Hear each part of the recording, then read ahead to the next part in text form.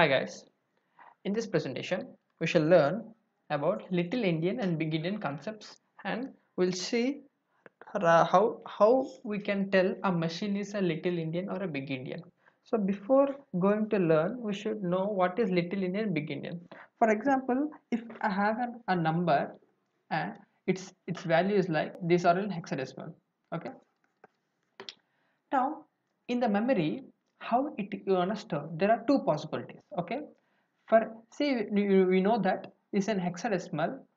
For two digits in hexadecimal it requires 8 bits. Okay, so total we require 32 bits, which means 4 bytes. So I can divide into 4 bytes. One, consider this is as a case 1 in which the address is somewhat like 1000. This is just for the time being, let us consider the 1000. Okay, this is 1001, this is 1002, and this is 1003. So the same as say, okay, I can store the data as it is like 33, 99, 88, 44, or I can store in this way 44, 88, 99, 33. Okay, this is case 2.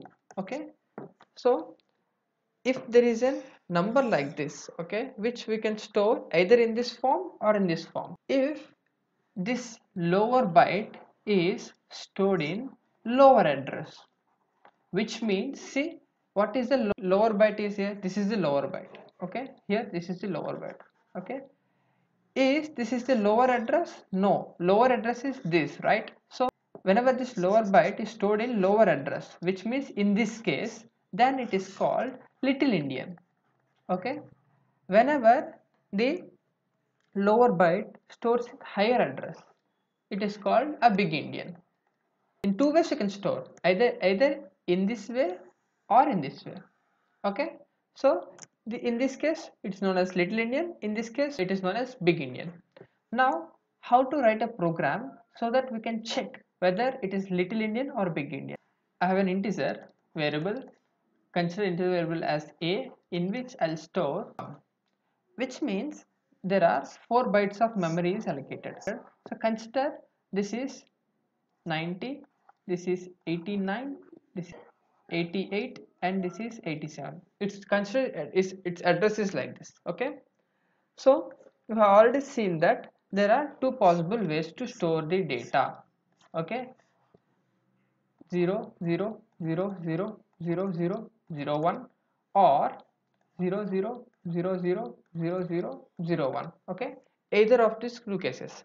Now I'll check whether it is Little Indian or not. If it is not Little Indian, it's a Big Indian. That is my conclusion. Okay, I'll use a character pointer. Okay, character pointer in which I'm going to store the address of the A, which means, see, integer gives the lower address of the 4 bytes, which means 87 it will give.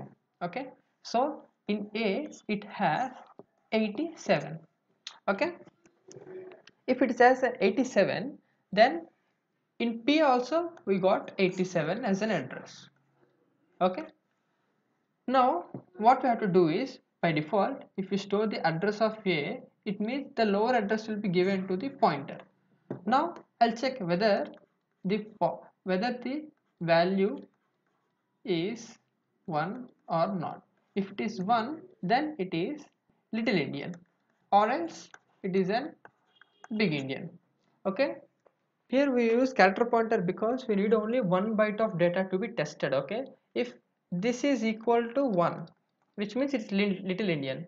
If it is not stored in the form of Little Indian, then this is not matching with 1, which means it will go to as an, and this condition fails and it will go, control goes to here, and it is known as a Big Indian.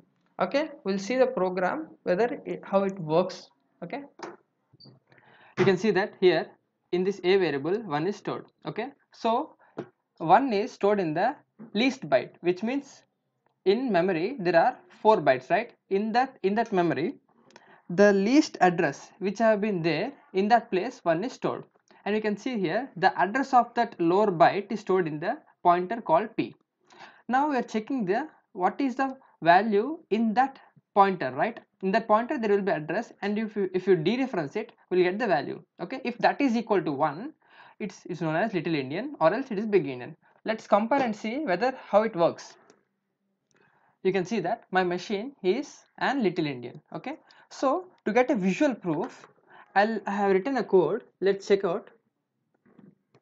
You can see I have created a function called print mem data. Okay, so this is the one which is responsible to print all the addresses and with respect to the data which is stored in that address. Okay, now we'll check how exactly it works. So I will place the data like 11, 22, 33, 44. Okay, so these are all hexadecimal values. Okay, so each in each digit represents 4 bits.